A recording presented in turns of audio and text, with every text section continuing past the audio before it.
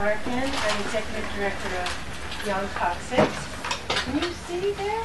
Ah.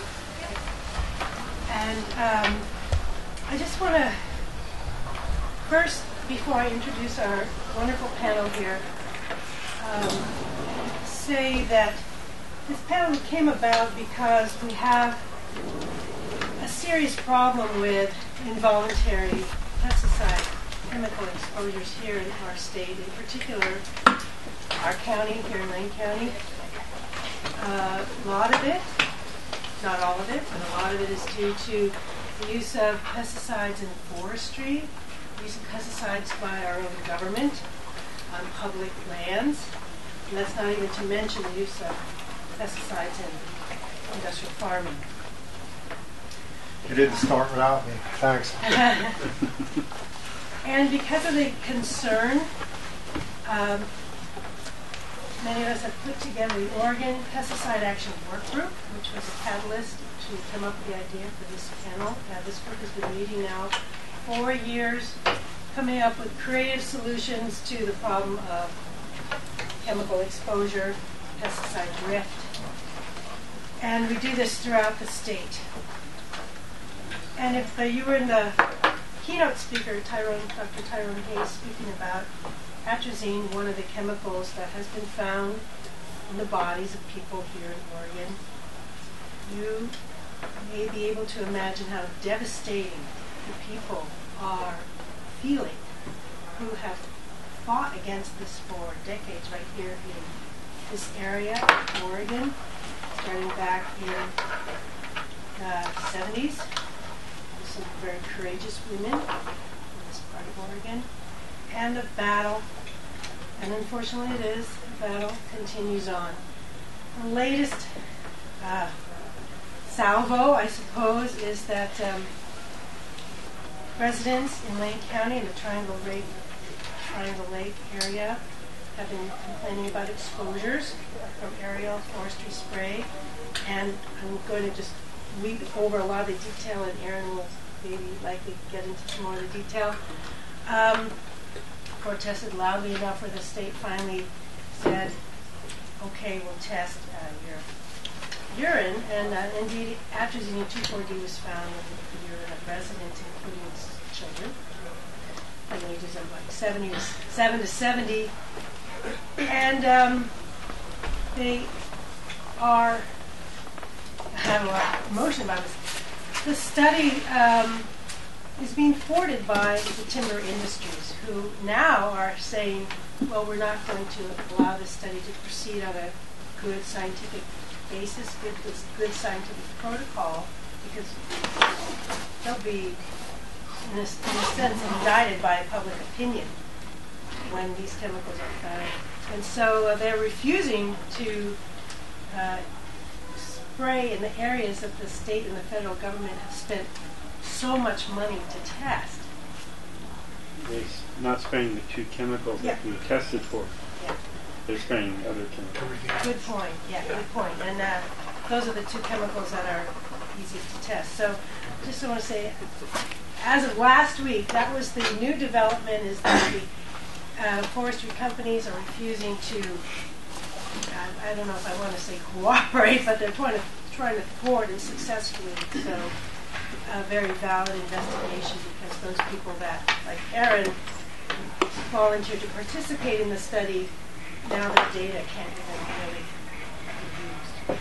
So it's frustrating, it's depressing, it needs legal solutions. I know some people are trying to go that route, and we have some folks here to talk about it. So without further ado, I'd like to introduce our panel in the order of speakers. We have on far left, Attorney David Force, who has a long career in Oregon. He started off, he's a native, so he started off here, graduated from U of O Law School in '82, was a reporter for the Medford Mail Tribune, so he knows local issues, and has been practicing law in Eugene, primarily plaintiff's civil practice, and has been brave enough to take on some of these chemical trespass cases.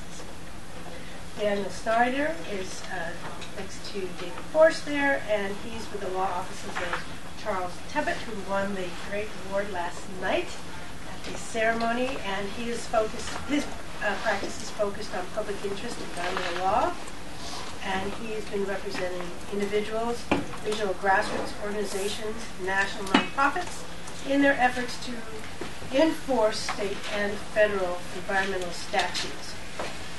He'll be focusing on Oregon right to farm law. And we have Dr. Thomas Kearns right here. Proud to say Dr. Kearns is a member of the Beyond Plastics Board. He's also the Director of Environmental and Human Rights Advisory and graduated from Notre Dame with a BA and went on to get his PhD in philosophy, receiving a Fulbright Hayes Scholarship to study issues that he'll talk to you about. And he has been a prolific author on the subject of human rights as a way to address chemical trespass. So we'll be hearing from a human rights perspective. And then Erin King, who I'm really proud to know and to work with. Erin is a resident here in Triangle Lake, Lake County. She's a mom of 2 beautiful boys and has a wonderful husband, Justice. And she has been the consummate advocate, activist, forward thinker, creative scientist, and I'm really glad she's here to talk about that. So, David. Thank you. I'm going to sit to do this. I presume everybody is. I hope you can hear me. The slide shows what I'm going to be talking about. The brochure says that my topic is constitutional challenges to pesticide regulations. That's not exactly right, but my topic is constitutional challenges to pesticide non-regulation. And you know, there has been, as long as I can remember, an illusion in the media and I think in the general public, both in the state and nationally, that's been very carefully fostered by the resource exploitation industries, that Oregon heavily regulates environmental risks and harms. Frankly, in my view at least, for the last 20 years, the Oregon state government has been pretty actively hostile to regulation, not pollution. But the topic that I'm presenting has to do with the fact that, at least in some senses, I believe that to be unconstitutional, and I'm representing a group of people who are taking that approach. This is Section 10 of the Oregon of Article 1 of the Oregon Constitution. Article 1 is the Bill of Rights. It lists all the rights pretty much that are in the Federal Bill of Rights and a number of others. Some a little unique. Article 22 is passed in the 30s when Oregon was the first state to repeal prohibition, and Article 22 of Section 22 of Article 1 of the Oregon Bill of Rights gives every Oregonian over 21 a right to liquor by the drink. Excuse me, do you want to do that full screen? Ernie? Full screen? I don't think I can. I tried. Maybe. Oh, okay. All right. Now, how do I get back to it? Just hit escape. Oh, okay. All right. Okay. Great. Anyway, Article 1, Section 10 is a state constitutional provision that originated in the Indiana Constitution in 1819 and was adopted by the people who wrote the Oregon Constitution in 1857. And it says, no court shall be secret, etc. And it's the last 3 lines that matter in this context. Every man, or every person now, shall have remedy by due course of law for injury done him in his person, property, or reputation. And in a case decided by the Oregon Supreme Court in 2001 called Smothers versus Gresham Transfer, the Oregon Supreme Court interpreted that provision very broadly. It's in the boldface there in the first paragraph of that excerpt. The legislature lacks authority to deny a remedy for injury to absolute rights that existed when the Oregon Constitution was adopted in 1857. That means if under the common law, which is law that's not made by legislatures or parliaments or Congress, it's made by courts on a case-by-case basis, but if under the common law, at the time of Oregon statehood, people had some fundamental right, then the Oregon legislature does not have the authority to impair or take away that right. And there are two common law rights that were very well established by the time of Oregon statehood. Trespass is a common law tort that provides a remedy in money damages for an intrusion by someone onto the land, the property, real property of another. And since the early 1700s in Britain and the American colonies, that includes cases of intrusion not just by somebody actually going onto your property physically, but by substances, fumes, gases, smoke, odors, and poisons. And that has been recognized as a common law right with a remedy and damages by the Oregon Supreme Court since 1929. And in fact, in 1961, the Oregon Supreme Court concluded that chemical spraying on someone's land that spread onto another's land was a trespass.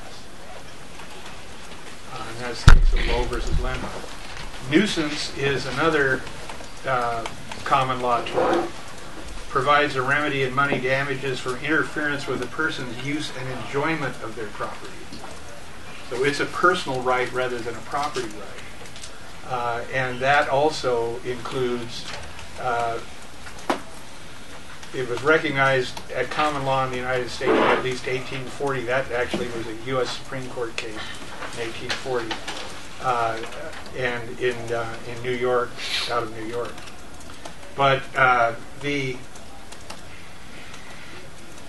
so everybody believed, ever since Oregon statehood, that if somebody trespassed on your property, including by substances, fumes, gases, smoke, odors, or poisons, or interfered with your enjoyment of property by poisoning your well, for example, that you could do something about it. But in the 1990s in Oregon, the legislature decided that wasn't a good idea. And they passed a series of laws called the Right to Farm and Right to Forest Acts on behalf of commercial forestry companies and agribusiness. And part of that statute that's up there, it says no farming or forest practice on lands zoned for farm or forest use shall give rise to any private right of action or claim for relief based on nuisance or trespass. Okay.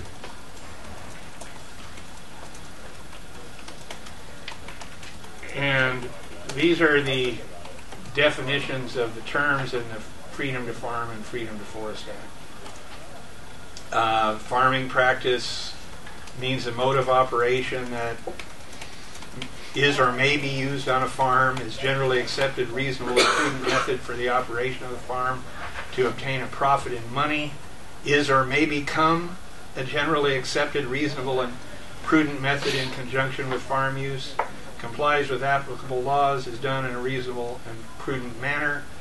Same thing for forest practices. May, down at number F, may include but is not limited to site preparation, timber harvest, /disposal, road construction and maintenance, tree planting, pre-commercial thinning, release, fertilization, animal damage control, and insect and disease control, and by pesticides. Now this is the part of those statutes that I find particularly appalling. The state of Oregon is legally required by contract and statute to enforce pesticide and herbicide regulations on behalf of the United States Environmental Protection Agency. But they don't, and they don't because of this statute, which says the State Department of Agriculture may adopt rules, the State Forestry Department may adopt rules. They have adopted some rules, but mainly they just do what it says in ORS 30.943.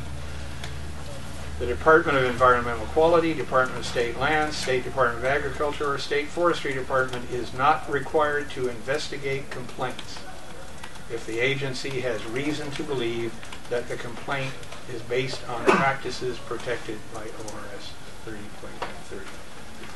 So all they have to say is that might be a form of farming practice or a forestry practice, and you can't complain about it, even though it violates the law. This is Oregon's public policy with regard to pesticides and herbicides. Farming and forest practices are critical to the economic welfare of this state. It doesn't say anything about human beings, just farming and forest practices. The legislature declares it as policy of this state that farming practices must be protected, forest practices must be protected.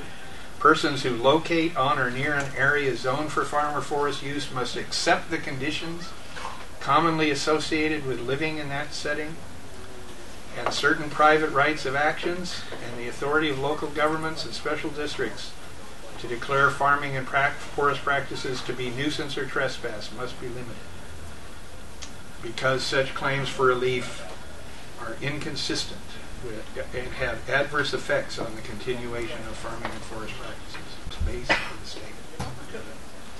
So there are no human rights in here. There are only rights to make money from the resource base of the state. Pesticides are good, according to the Oregon legislature. The use of a pesticide shall be considered to be a farming practice or a forestry practice, notwithstanding any other law under these circumstances. Pesticides are really special.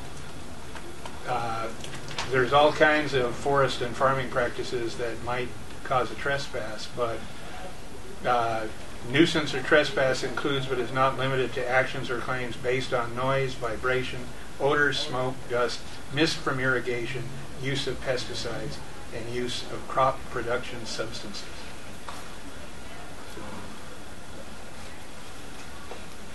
Finally, there's this other provision of the Oregon Constitution.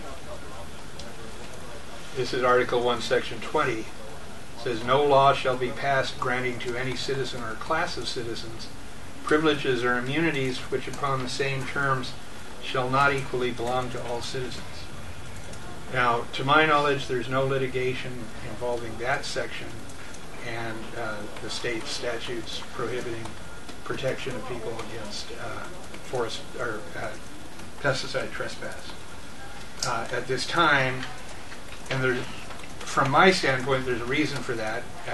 I haven't tried that because over the years the Oregon Supreme Court has interpreted that provision very narrowly, and in fact differently than it was intended by the founders of the state.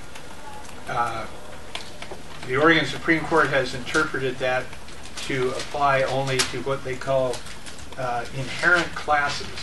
That is, classes of people that are inherently different, such from birth, racial or sexual discrimination, that sort of thing. And in fact, this is also from the Indiana Constitution of 1819. And before that, a few years earlier, it was an amendment to the Constitution of New York. And it was to abolish what was called in New York State poltroonage. when New York became a state, it maintained a feudal system from the Dutch that had been promised by the British Crown in the upper Hudson Valley. And there were feudal lords up there called poltroons. And New York passed a constitutional amendment that abolished poltroonage, and this is the basis of that constitutional provision in New York, then in Indiana, and then in Oregon. And in my view, it clearly means that even if you weren't born poor or born rich, you can't say that somebody who is, for example, born rich or acquires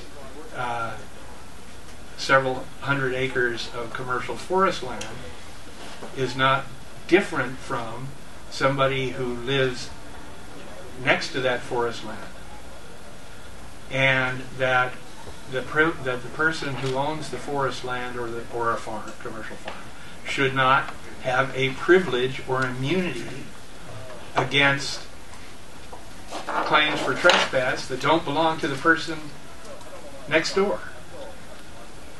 You see, these statutes only apply when the parties who are doing the pollution are operating from ownership of zoned farm or forest land. So they don't apply at all in cities, for example, because there's no zoned farm or forest land in cities. If your neighbor here in Eugene sprays a bunch of Roundup over his fence and kills all your rose bushes, you can sue him. But if he did that out in the country and his house was on a farm and he did the very same thing, you can't. Whether this is something that can be resolved in the courts, we're hoping to find out. The case is going up to the Oregon Court of Appeals right now. But presumably the ultimate remedy to this kind of situation is the political one. Okay. 2 minutes left, or I've gone over 2 minutes. Okay. The ultimate remedy, I think, is going to have to be a political one, but people don't seem to realize, they don't believe it until it happens to them. And it's true, unfortunately, of a number of things about the legal regimen in the state of Oregon. People don't believe that they lose all their constitutional rights if they file a workers' compensation claim, but they do in Oregon. So, and people don't believe that if they happen to live next door to an irresponsible commercial farm or commercial forestry operation, they lose their human rights against being poisoned, but they do. Hopefully someone will do about that. Something's going to be done about that. Hasn't yet. Thank you. Yeah, I need to pull that cord. Okay, great.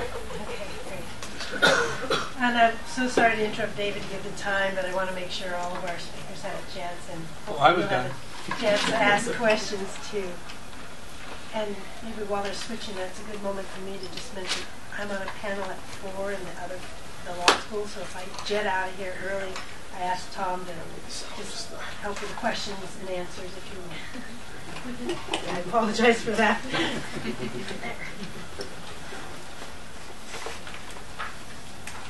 So my PowerPoint isn't going to be as pretty as David's, unfortunately. If it even works here. Okay, use F. Yeah, F5. That one doesn't work on the Mac, unfortunately. Unsupported signatures.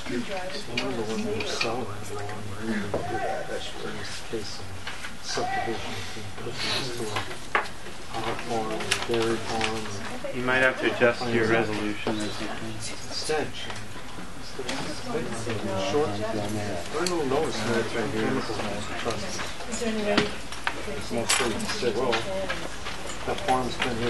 Not fast enough, so I'm just going to go without the presentation here, and I'll just wing it. That's what it's all about, right? So my name's Dan Snyder. I'm going to be talking about issues with Oregon's current notification process for pesticides, as well as some other potential legal challenges to the current pesticide regime that exists in Oregon. Regime, what you just heard David say, is patently unconstitutional. And I think that most people who take a close look at this would agree that it violates the Constitution right now. And best of luck to you in your case, and I hope that you prove that. Unfortunately, the problem goes beyond that. It also extends to the notification process as it exists currently. How many people here live close to a clear cut? And how many people receive notices of pesticide applications? Yeah, it's about half. You have to buy them. You have to buy them. That's how it works right now. To get notice that your neighbor is going to apply poisons next door, you actually have to call up ODF or go to their website and buy a subscription. Under the current law, the pesticide applicator doesn't have to tell you what they're applying, when they're applying, or how they're going to apply unless you get that from the state agency. And you have to pay for it. It's $5 per section, and a section is generally about 1 square mile. But the minimum requirement is $25, so you have to basically buy 5 sections. And it's only good for a certain period of time. Now, you would think with that you might have at least some shot of knowing what's going to happen on your neighbor's property or what they're going to be spraying, but unfortunately the problems go far beyond that. The notices generally identify who's spraying, what they're going to spray, and the expected time frame. But it's a little more ambiguous, and if the slideshow worked right now, I'd be showing you an example of one of these notices, and I'll just put it up there. I asked Erin to see if she could get hers ready. Hers isn't working, but I don't know why yours is not working. Yeah, that's okay. So the time frame on these things, you'll get a notice that'll say, me, pesticide applicator, I'm going to be applying between August and December. One of those days it's going to work when the weather permits. So as a neighboring landowner, you have no idea when they're actually going to apply until you usually wake up and hear helicopters and you look out your window and you see them spraying. On top of that, they usually list every chemical they could possibly use because they don't want to have to make a decision ahead of time of what specific chemicals they're going to use. So in one case, in Fox Hollow, Justina Timber, they had a notice like this, and their notice said that they may apply Oust XP, Oust Extra, Accord, Polaris SP, Galeron 3A, Galeron 4, Escort, Milestone VM Plus, and potentially some other ones. Now, all of these are very dangerous chemicals.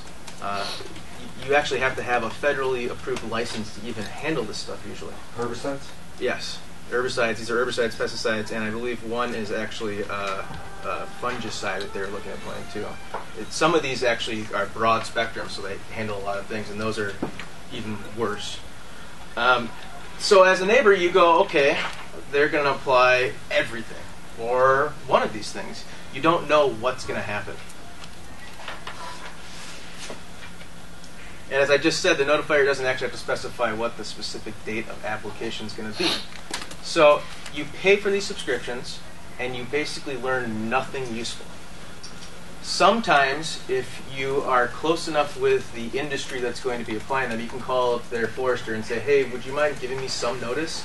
And if they like you, they may decide to give you a call and let you know when they're going to apply it. They may tell you that, and they may just not do it. It's a fundamental problem right now. And the really interesting thing is, usually when your neighbor is going to do something on their property that could potentially affect you, they have to get a permit, and they actually have to tell you, and you get your own specific notice. Building permits happen that way. A lot of field burning permits, not in this state, but other states happen that way. You have to get a notice, and your neighbor has to come and say, hey, by the way, I'm field burning, I'm going to do it between this hour, and this is what's going to happen. And here you don't have to do that at all. Outside of the pre-spray notices, Oregon law requires applicators to actually document what occurs during a spray. And they have to, it's an Oregon administrative rule, and if anybody's interested in a specific one, I'd be happy to tell you afterwards. But the rule requires them to take detailed daily records. And the records must evidence the acreage that they actually applied to, the name of the chemicals they used, the actual date and time of the application, and then things that pertain to drift, which is obviously one of the major concerns from helicopter sprays and ground-based sprays that pin on your location. And those include air temperature, relative humidity, the wind velocity and direction, that being particularly important, and the name of the person that actually made the application. Sometimes these companies will list an applicator, but then someone else will actually go out and do it, which is very illegal, but they can get away with it. And the big problem is they have this directive that says you have to keep track of this stuff, but they don't actually make these records public.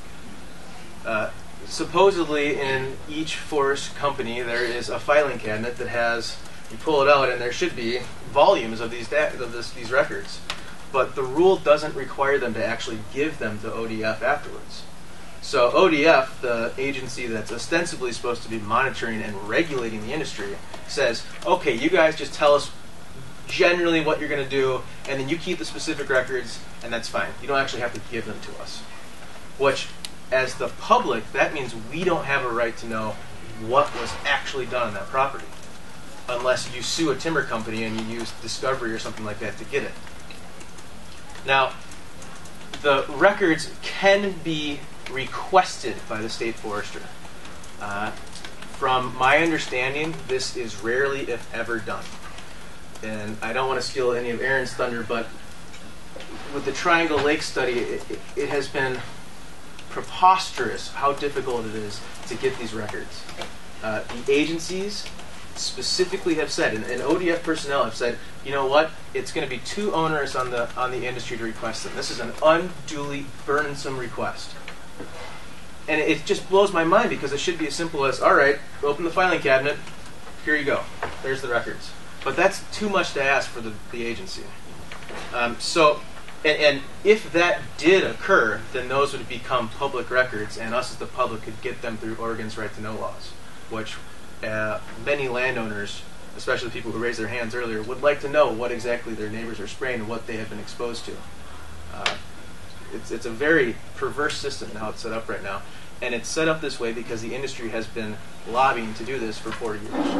They've got a long head start. So what do? Let's say you get the subscription and you actually get information that says your neighbor is going to be applying pesticides. The first thing you need to do is you need to get informed. You gotta know your rights. There are groups here that can tell you your rights. You can consult attorneys who will also tell you your rights as well. There's also a pesticide application preparedness form that some of us prepared, and we would gladly distribute that. I don't know if we have any copies with us right now, but it is available on Forest Land Dwellers' website, and it gives you a detailed explanation on what to do when you get one of these notices. And right now, one of the most important things to do is to document everything. You need to go and you need to take a close look. Is there a stream? There's specific rules for applicators on how close they can apply to streams. There's supposed to be buffer zones. Pay attention to that stuff. Walk the site. See what's going on. Obviously, don't trespass, though, because these guys get really pissed when you walk on their property. And then And you're not immune. Yeah, and you're not immune. They will go after you. There have been threats of deadly force in the past amongst people, so you have to be really careful. And the form that I mentioned earlier will also explain how you can document evidence of drift. And there are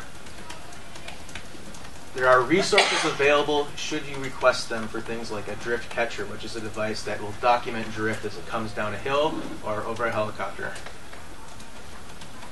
And then I have this beautiful screenshot of our form, but of course it's not going to work.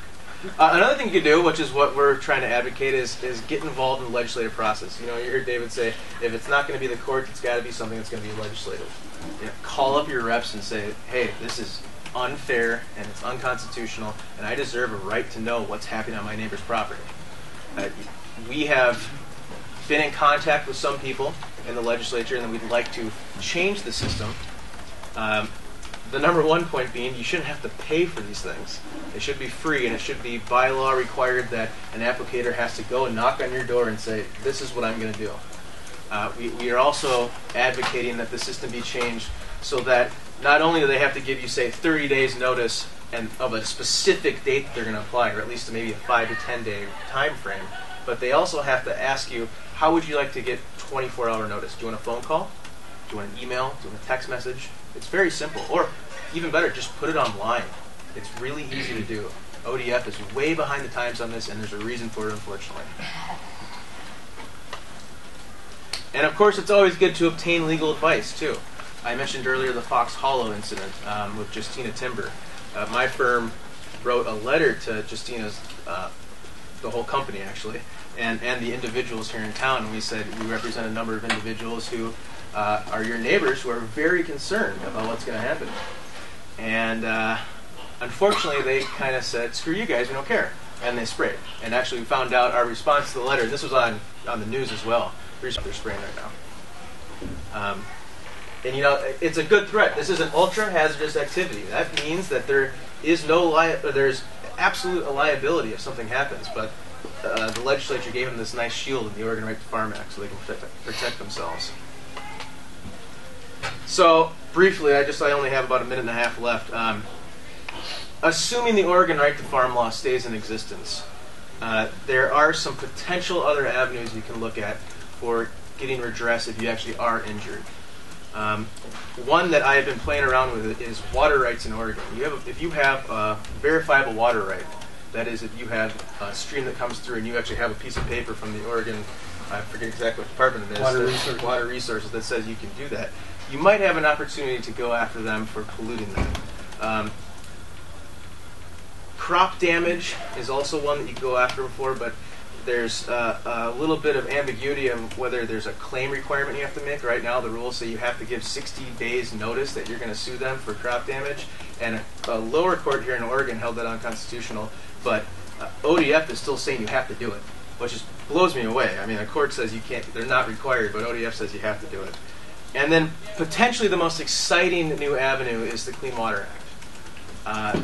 A few years ago, in a case called National Cotton Council versus EPA, the Sixth Circuit held that pesticide applicators are required to have a Clean Water Act permit for any discharges that are on, near, or above water. And that's water that is jurisdictional in the Clean Water Act, which is actually pretty broad. So if you can document someone flying overhead and spraying into a stream, you may potentially have a Clean Water Act cause of action. And the Clean Water Act carries with it civil penalties of $37,500 per violation. So if you see them crisscrossing this thing, well, that adds up, and that's a very, very powerful disincentive to the industry. If they get a notice that says, "Hey, we're going to sue you, and this is what you're potentially liable for." It's National Cotton Council versus EPA, and it's actually a case that Charlie Tedder litigated.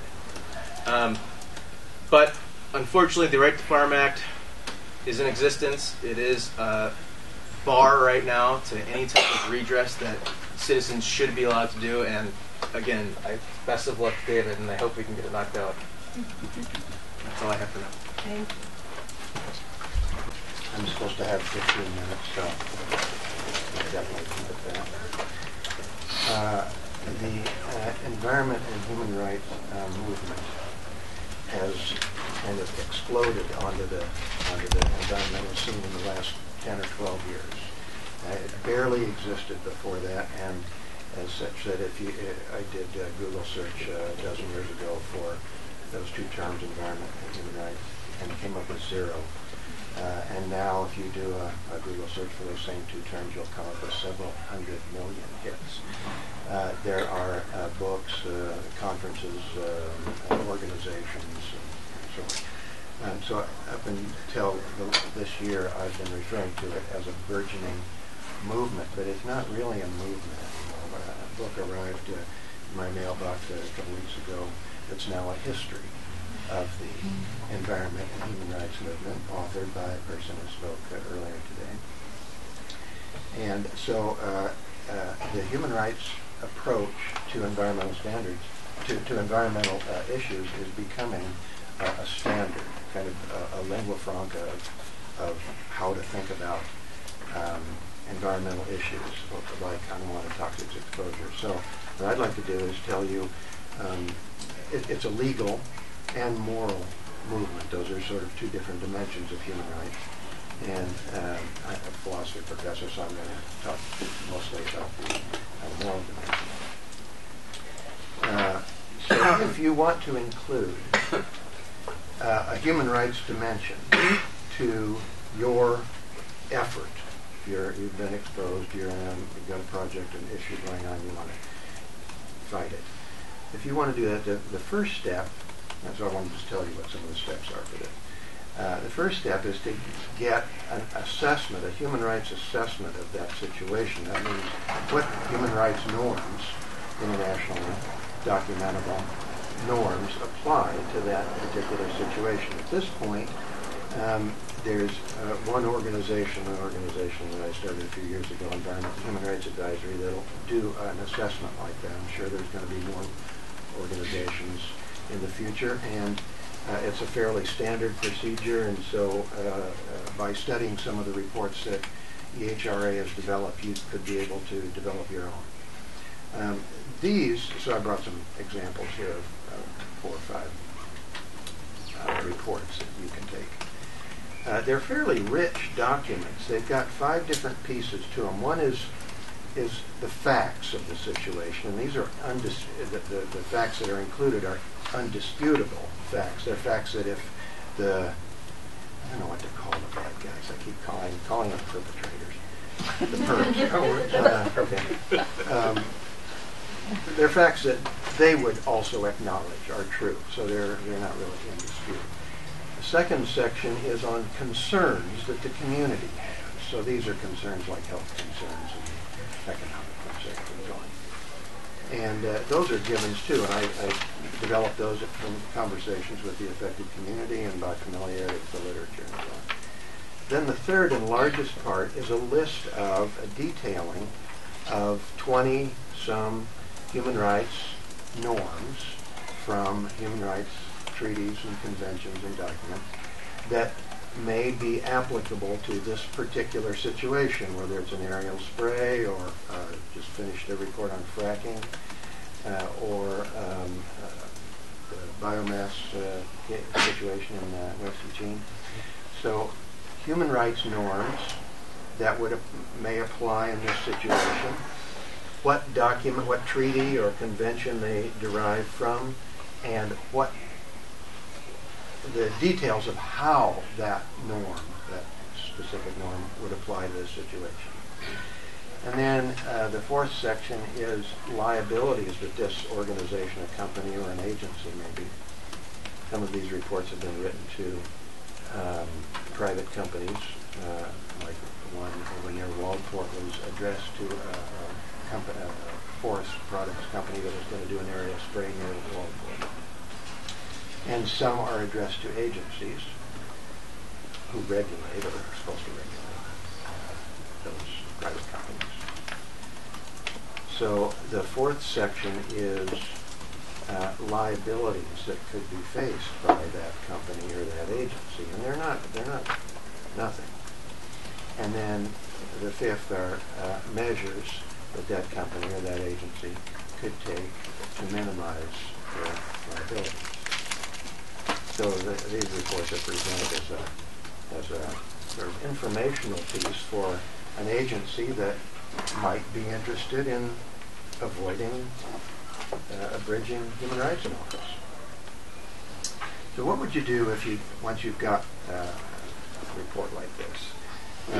I've got one of these handouts here that you can take is called Leveraging Your Human Rights Report. Things you can do to sort of make it work for you in the community. And then there are some larger, bigger projects that could be done. I'm going to list 4. One is tribunals, one is citizens' inquiries, one's litigation, and one's legislation. So just briefly, each one of those. Tribunals, the nice thing about, let's back up further. There's some difficulties with legislation. It's fantastic when it works. Legislation is fantastic when it works because it can compel behavior. But in order to do that, you need laws that are applicable. And we've seen in Oregon here that we're lacking in some So if those laws are available, if they can be enforced, if you can afford an attorney, if the case is decided in your favor, if the decision in your favor stands through appeals and so on, then the benefit of a litigating approach is that it can compel behavior. But it's expensive and sometimes it doesn't work. So citizens tribunals. So what a citizens tribunal is, there's only been one in the world so far. Happened in India in December. And it was a tribunal with jurists from around the world who sat on a jury trying the six major pesticide manufacturers and 3 international organizations, WTO and somebody else, and a couple of nations, I think. So these guys were trying these entities against human rights treaties and conventions. That tribunal, citizens tribunal, put on by people, citizens. Didn't have to get anybody's okay. They didn't have to get approval. They just took the power. And if you've ever been involved in an environmental exposure situation, like, you know how powerless you feel. It's just like the roads are closed. You don't know how to proceed, what you can do to help yourself. And so if there's if there's something that citizens can take on by themselves, like a tribunal, and so take the power back into their own hands, that's one possible thing. So a citizens tribunal, the outcome of that would be a verdict. A citizens inquiry is another approach. There's only been one of those done in the world, too, so far. It was done in 2006 in New Zealand, and it was about aerial pesticide sprays that had been going on for 2.5 years. Every few weeks for 2.5 years, helicopters came, sprayed parts of populated Auckland. And the very outraged community couldn't get any purchase with the ministries that would normally regulate that. And so they decided to put on their own inquiry. So they brought in commissioners from around the world, a physician, a philosophy professor, Maori elder, Maori attorney, and held their own inquiry for 5 days, and that issued in a report. So the tribunal can issue in a verdict, and an inquiry can issue in a report. That can then be used in, so that's 2 things. The third possibility is litigation. I'm sort of imagining that there's going to be an attorney somewhere who's going to take one of these reports and look at this list of 20-some human rights standards that may be applicable in these cases, and see what can be done with them in domestic law. And then, of course, if it doesn't work, if you don't get remedy in domestic law, then there are international human rights courts. The one for our areas in South America, I don't know if it's Argentina, the Inter-American Human Rights Court. That's litigation. The fourth thing that you could do with a report like this is legislation. Is to try to take it to legislators and use it as a set of talking points to try to get legislation changed. A fifth idea that just occurred to me today from this earlier panel on human rights by the author of that history of the human rights movement is constitutional change. So, and he has studied both constitutions of nations, 190-some nations in the world, and over 100 of them have some kind of, as part of their constitution, some right to healthy environment, including some version of it.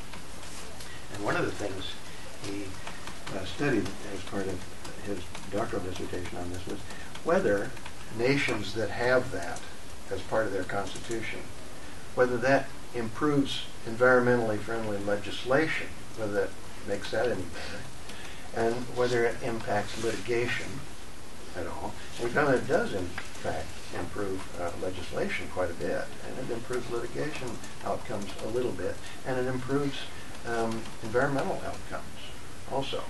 So applying some of this to, not to I wouldn't anticipate that our national constitution would want to change that very readily, but some state constitutions, there's 4 or 5 state constitutions in the U.S. that include an environmental element in their constitutions, or doesn't, but maybe we should try and get them to.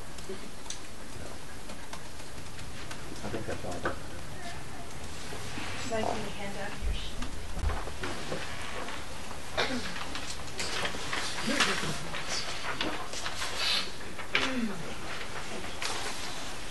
All right, well, while that's going on, so I have this video footage that I put together for the Board of Forestry because a lot of my work has been towards the Board of Forestry because I'm surrounded by forest. And so this was geared toward buffer zones to show that, yes, we do need buffer zones. There's buffer zones around creeks for fish, but there are no buffer zones around homes or schools. So all these are scenes of helicopter spraying. Most of them are. I probably won't have the sound on. But this is why I got into this fight, because as you can see on this first one right here, I'll get the screen here. This is filmed from my house. And you can barely see the helicopter. It's down below. I'm not going to see it at all with that guy over there. There we go. In the very, very bottom, you can kind of see it. Yep. This was before I got my actual video camera. This is just my little digital camera. And like Dan said, document everything. Go get a camera, document everything. So yeah, there's the helicopter spraying. I'm standing in front of my house.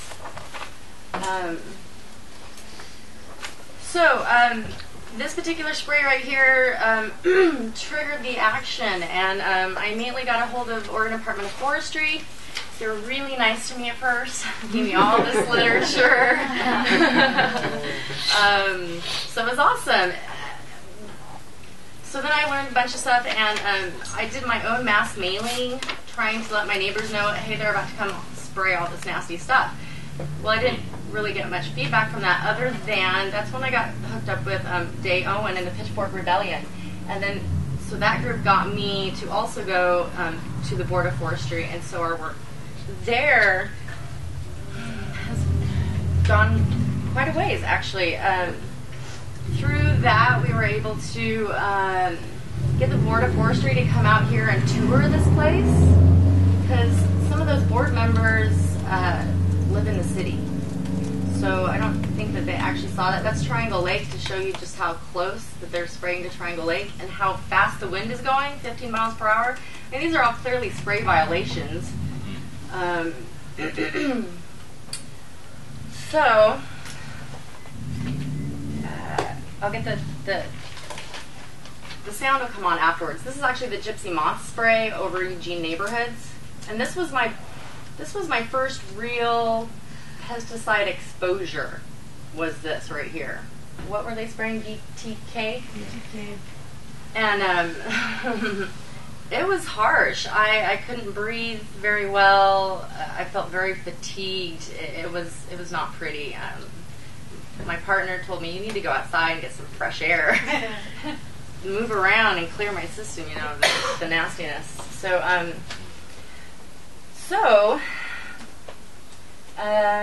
finding out about the Forest Practices Act and how bad they were, the BOF had an issue scan. The Board of Forestry had an issue scan, and the number one issue was pesticides.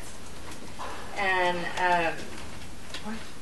twice, yeah, it is true, twice. What's an issue scan? The issue scan is what the Board of Forestry has to try to figure out what the top issue is of everybody. Count I'm not quite sure how to explain that. Complaints. They count complaints. Right. Okay. It's So. an online survey. Mm-hmm. Oh, okay. And so through the issue scan, again, pesticides came up as a big issue, and so many people. I joined this battle, and everybody just came out of the woodwork who's been trying to work on this same issue.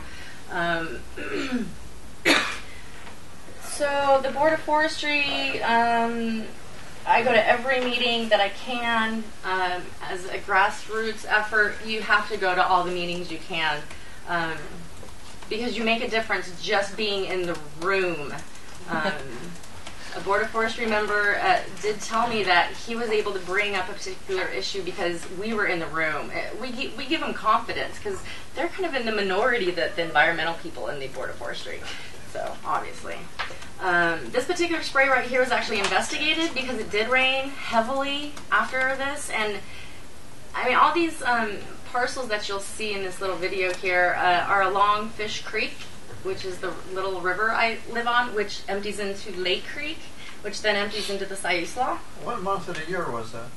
The first one's March. This one's August 28th, 2009. You can kind of see the rain in the clouds because right after this it starts pouring rain. As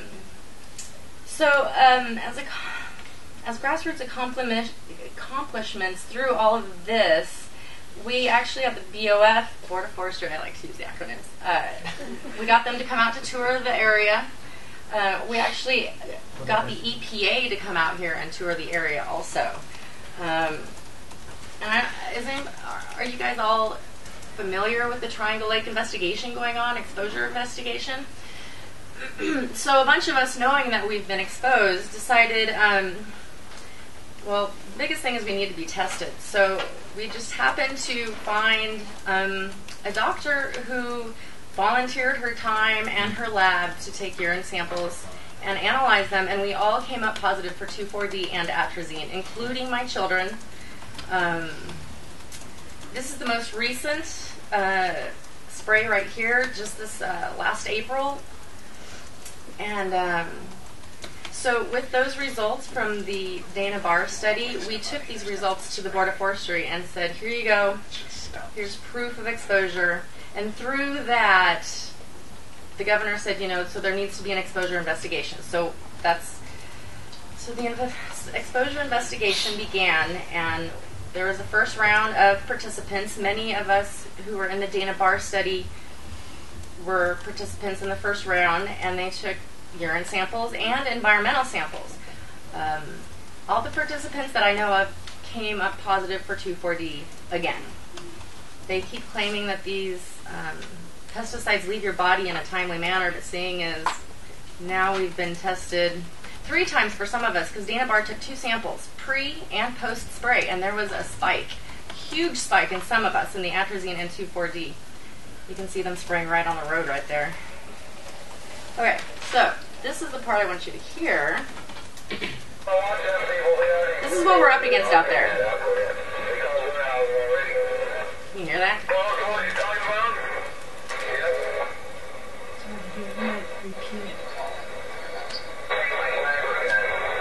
Yeah, I don't know if y'all just heard that, but that was Weyerhaeuser threatening our life with a sniper gun, saying they would bring the sniper gun next day. I was recording, of course, I'm documenting everything.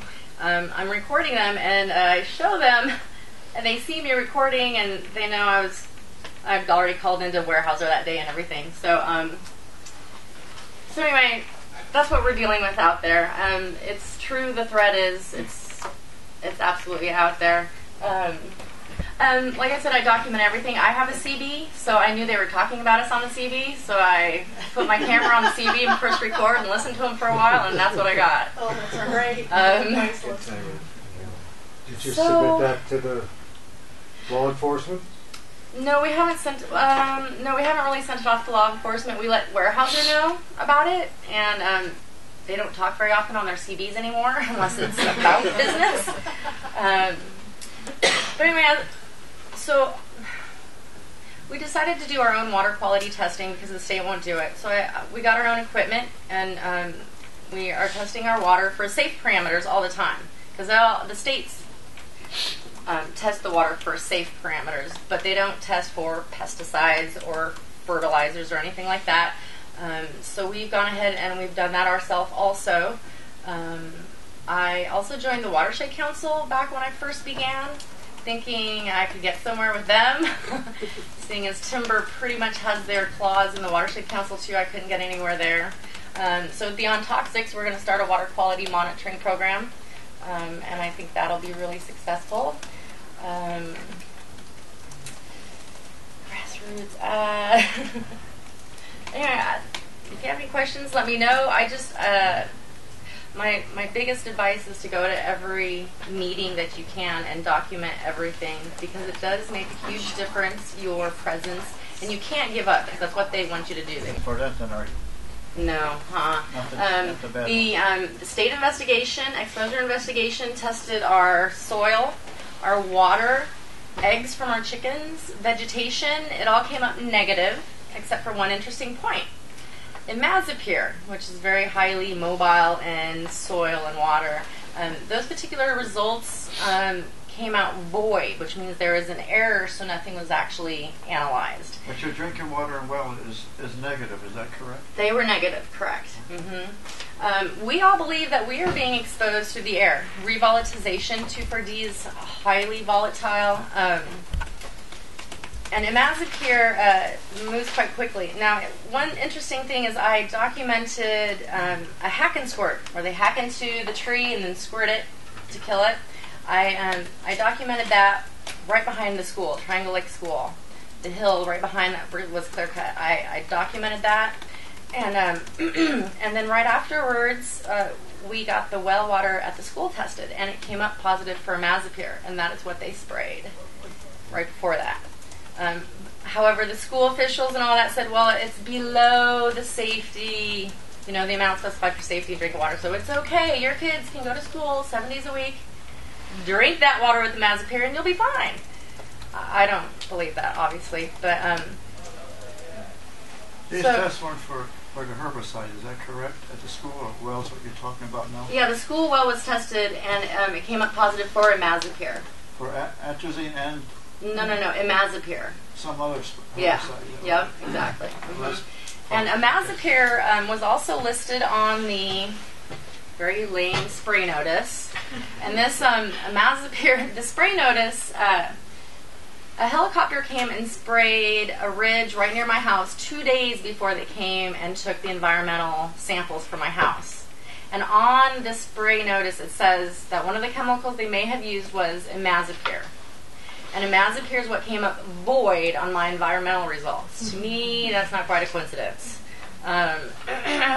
ODA was the one who sampled the environmental results, and ODA has a long history of losing samples, accidentally being contaminated. So we don't really trust ODA too much. That's Oregon Department of Agriculture, by the way. Can I say something? Yeah, go for it. If you know that you're going to be sprayed and you believe that there will be drift, it's a good idea to contact ODA ahead of time and ask them to work with the applicator on that unit. And the ODA in theory will come out, they'll take samples before the spray, they'll watch during the spray, including videotaping if you ask them to, probably, and they will then take samples after the spray. And for the most part, in the past, they've used this tool to try to exonerate the applicators.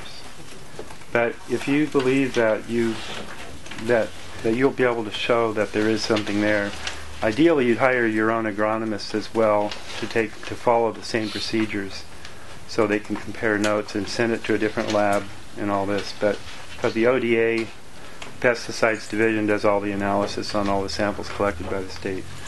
But that would be your best deal in court in a trespass case, to prove that you were trespassed, is to have the state capture the samples and present them.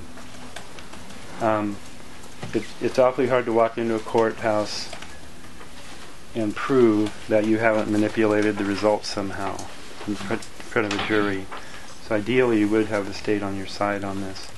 It's going to be hard to do that because there is a revolving door between all of the state agencies involved in pesticides and the companies that spray this stuff. They all want jobs down the road. Well, ODA... I believe I'm going to put Tom, Dr. Kernan, question in charge of questions, please raise your hand and feel free to talk to our wonderful panelists who I thank afterwards. I'd like to ask this gentleman a question about the ODA. Will they come out and test pre and after on private land? So, for instance, a timber company is spraying their own land. Will they test? It's possible that they will. And that would be your best bet. If you're very friendly and nice and To the ODA. innocent,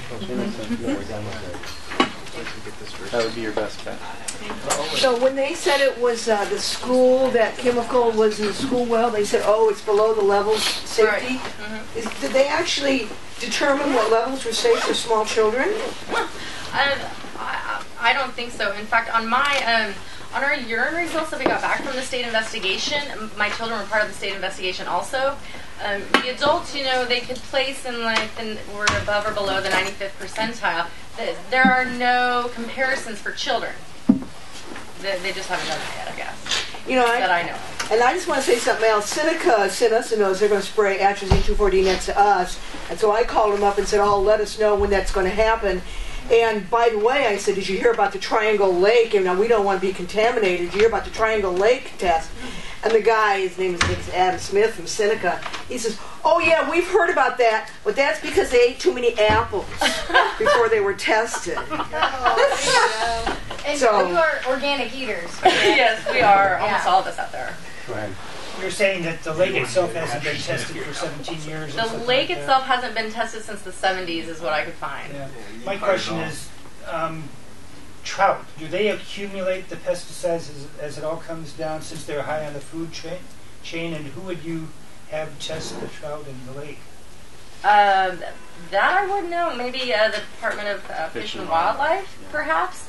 I know they just upped the criteria for fish consumption. The toxins within the fish, they decreased it. Do you see what I'm saying? Because they know it accumulates in the fish. So A lot of these pesticides bioaccumulate, which means they just continuously build up in the fatty tissues of the fish over time. So I certainly wouldn't eat any fish out of Triangle Lake or any tributaries. I would not either. I wouldn't even come close to it. I have a question for the attorney. Too close. This one here. I live in Coos County, and I'm a gatekeeper, and the quick cutting behind me, and behind me 35 acres clear cut that just in the last 30 days, and the first week of August, I see the vehicles going back and forth, and I met all these people from Lone Rock Timber, all these people, they're good people, they work hard. I just want to see their side of the deal, I'm a tree hugger. And I seen a bunch of trucks go up later on between the first and third week of August. And I went up there, I walked up to the buildings there, and there were trucks in the landing there, and the beer picked up, clicking and tapping, And there were 3 pickups there, and they had 2.5-gallon containers of atrazine in there. And I took one of the labels off and covered them. And I walked back down the road. I was going to walk back to my property, and I met a man who was tapping down there, and I looked, and so I took my stick and I tapped, and I said, "Well, don't bother you. You're working." So he come up and talked to me. He was his name was I have his name. He's in charge of the spraying and the burning and the tree planting. And they have a bunch of Mexicans who were in there doing this. That they were scalped.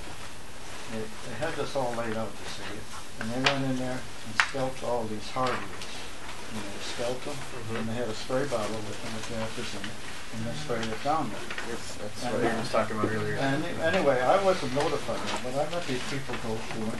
And before that, then about last week, What's the question? September, I want to know if I should have been notified about that reform that they were doing.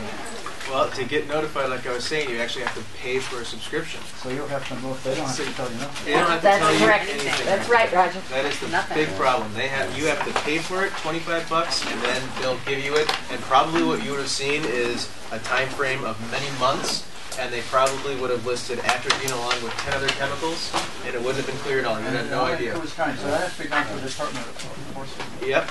I have a question about the spray notification. Like, if I want to spend a bunch of money and subscribe, what's the rule then for me then redistributing that information? You can redistribute as much as you want. It's yours. You paid for it. Yeah. They tell you not to. Okay. I mean, not that that solves the whole problem at all, Yeah. but I just wanted to make sure that if I started telling everybody. I tell them on my name. I heard that atrazine is manufactured in Switzerland, but it's illegal to use it in Switzerland. In fact, it's banned everywhere in Europe. Pretty soon they'll find out Is that if common they're releasing herbicide in information Oregon? like they were doing. Atrazine is one of the favorites. Probably the most common. But it's one of the ones that doesn't have a very short half-life. They It's start more of deeming a that, persistent, you know, isn't it? they don't It's an endocrine necessarily- disruptor, too. they know Doesn't it where say on it's the label it has to be applied they've tried no further than pausing 10 it feet off the ground? and eliminating Right? There are Unfortunately- definitely labels. Unfortunately, label requirements cannot be enforced by citizens. Only the federal government can do a label enforcement action. And he says go to court. A You can't go, citizen, you just told us you can't go to court. exactly. That's the there, what they let me explain. There is Don't get mad a at me. but- very tiny sliver of possibility without having that statute declared unconstitutional. And it has to do with the labels, actually, because one of the definitions of the accepted practices are that it has to be in compliance with law. Every pesticide and herbicide label, every single one that's approved by the EPA says how it's limited in drift and off-gassing. And by, if they're spraying a half a mile from you and you're getting it on your property, it's in violation of that label. And my contention is it's in violation of law. Unfortunately, to this point, nobody is succeeding with a legal determination by the Court of Appeals or the Supreme Court that says that's what that means. But that's a contention I would make. The problem is there's another part of the Freedom to Farm and Freedom of Forestry Act that I didn't put up there, and it's the scariest part. And that is, if you sue somebody, even if you've got a valid case, but you lose, you have to pay their attorney fees. And believe me, Weyerhaeuser can build up about $75,000 in attorney fees in a week. Yeah, I'll go to Davis Wright Germain and come right after you. So our legislature has basically betrayed us. Oh, yeah. It's special interest lobbying at its long finest. ago. Yeah. If anyone's looking for CLE credit, the Sun and Sheep is over here. There's one more over here. Okay, so we'll say we're done. And Yeah. We'll hang around for a while. I have to go, unfortunately. I'm sorry.